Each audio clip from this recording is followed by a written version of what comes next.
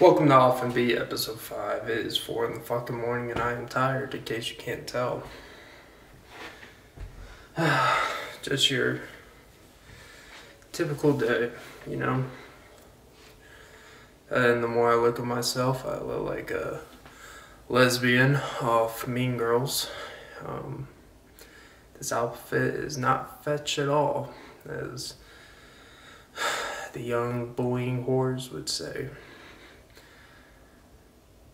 You know, that movie really doesn't age well in terms of not creepiness, in terms of teenagers that look like 28-year-olds and doing things teenagers shouldn't really be doing to that extreme, but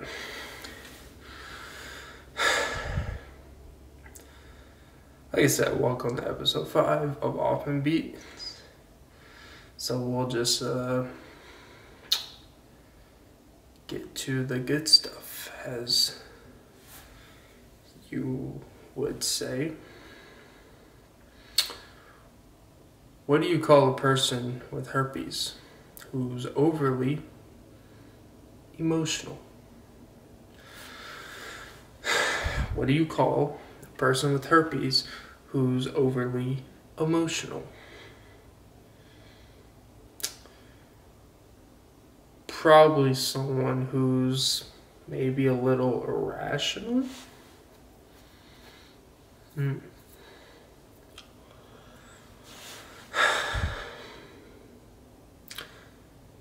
This is what Mark Twain envisioned when he was talking about the Nobel Peace Prize Award, or the Fistler Award, for clever, witty writing and jokes and lovable emotion within one's being.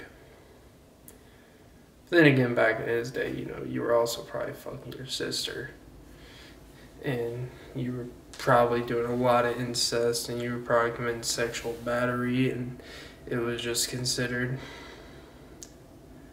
a work day. Man, have the times changed. But as times have changed, you know what hasn't?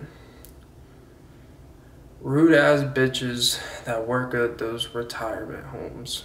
They have the biggest sense of entitlement and edge, and just a sense of anyone from the outside that comes into this bubble where they basically Happy Gilmore. If you watch the movie, you get the reference where Ben Stiller, that character, basically abuses and verbally manipulates these old ass people in these homes. To me, when you really think about it, it's probably one of the biggest scams we have in America, maybe the world. Not sure how it works in other countries, these retirement homes. I'm pretty sure they keep it in the family, where if someone's dying, you probably got an actual family member that takes care of them. You don't just stick them into a nicer motel and have random strangers feed them banana pudding with vanilla wafers, and then they probably forget that they're supposed to eat it since they have dementia or Alzheimer's or CTE. And they think it's like some hemorrhoid cream, and they use the banana pudding, and they probably use it for their rashy ass buttholes from shitting on themselves all the time. They probably mix the banana pudding, the rice pudding, probably like mix it together, like probably feels like sand and coconut oil together. They just mix it together, spread it again between the seams, you know. And then we call that assistance to the elderly. And while these people that live here, they're gonna pass away very soon, living in these homes, they're gonna pass away very soon. You know what we decide to do when someone's gonna pass away anyways? Like, you know what, for the 6 months you're gonna live here, let's just drop $12,000 for you to live and have rude ass people treat you like you are absolutely about to die. God basically looks at these retirement homes like layaway. He's like, look, I've already invested in your death a little bit. I've already given you some crippling injuries. I've already made it hard for you to walk. I've already taken your will to live. You can't even exercise. You don't even have the memory to remember your family's birthdays, or your own, or your wife's name, or the one you cheated on her with. You forgot to even say which other one didn't make it. You forgot your own abortion. You forgot it all. God has taken your ability to even remember the life you lived. He has taken away your ability to move. He has taken away your ability to be with other people. He has taken your ability to be who He put you on this earth to be. He is, no pun intended, cutting you off by the limbs. He's making your bones hurt.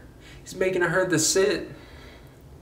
Making you have atrophy in your legs from laying down too long. He's giving you blood clots.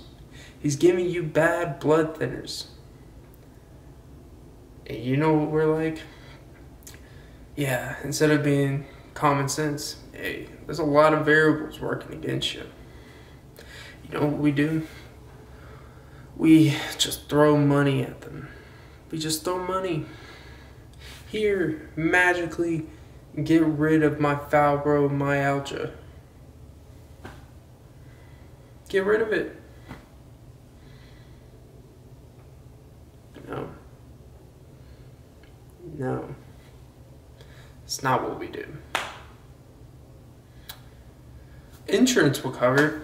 Will it? Doesn't really. Oh, my 401k will cover my Social Security. Will it? It doesn't. But the worst part is God has put you on layaway. He has put a down payment on your death. He has put a down payment on your passing.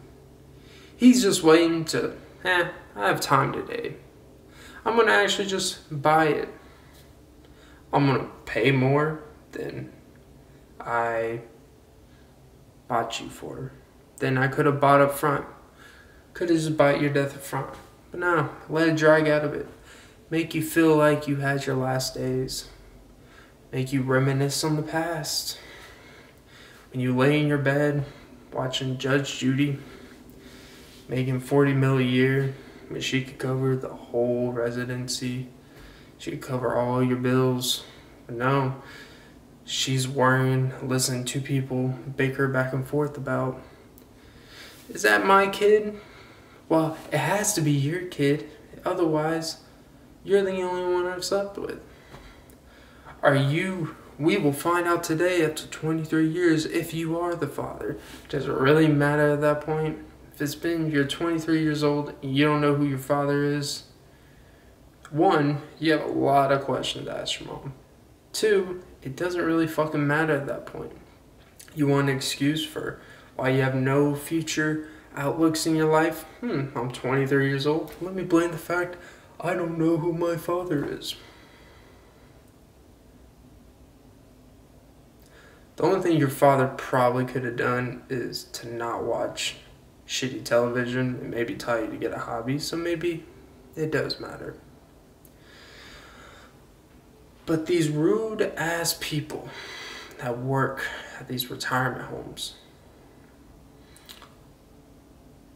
I can't even explain it.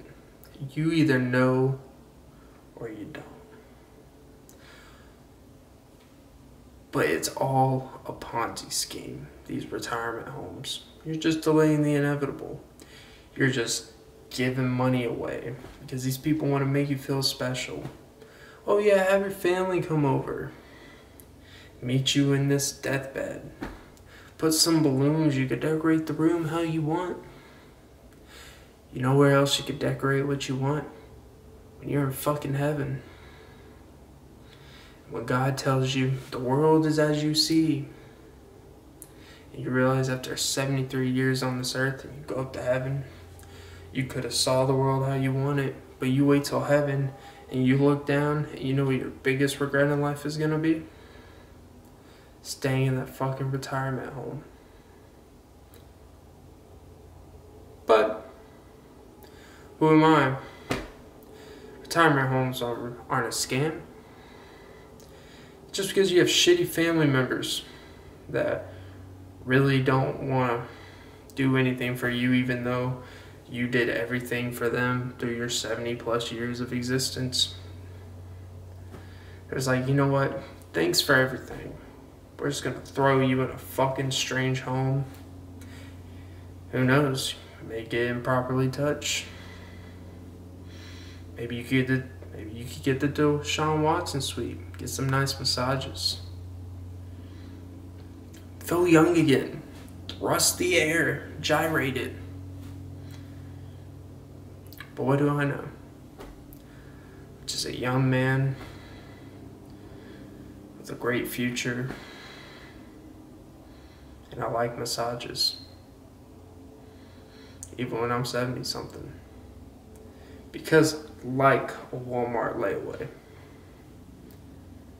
I could use the typical happy ending pundit, but I'm not. You know what I am gonna use though? You are just kind of laying away your life. Anyways, to the poem.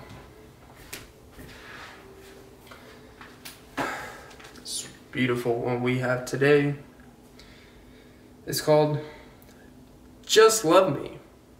Just love me. How hard is it? I want you to need me. I need you to want me. Something has been breezing the air like the Bahamas when you're puffing. I need you to love me. My way of thinking has been fumbling, waiting for me to drop the ball. So I go to my safety valve. Girl, you're so lovely. I don't know what I see, but I know when I see surfing your current waves just so you wave back at me. There's a buzz on my phone. You instinctively take a peek and see my tag pose of a sneaky pic of you sitting across from me.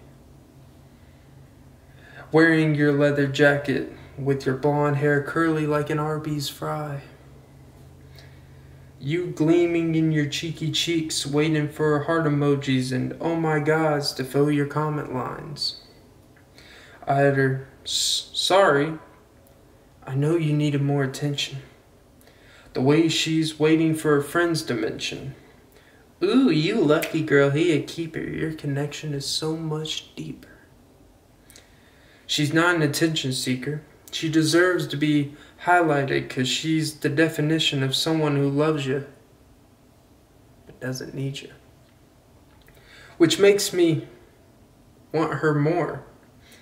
I guess you could call me a dreamer. Because dreams do come true. I'm laying my eyes on the pharaoh as we speak. If the calendar ended in 2012, this date would have never been placed. Because the weight of the universe would have been too much to bear. Like the world's strongest man, more plates, more dates. The only plates I be clearing is the ones I be eating on my dates. So I'm fat.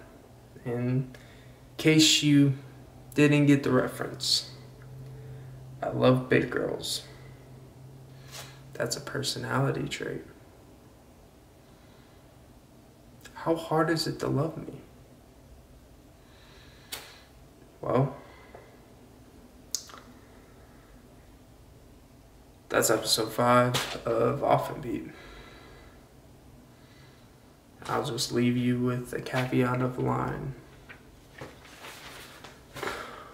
Love your wall the same way your legs feel when you're doing wall sits.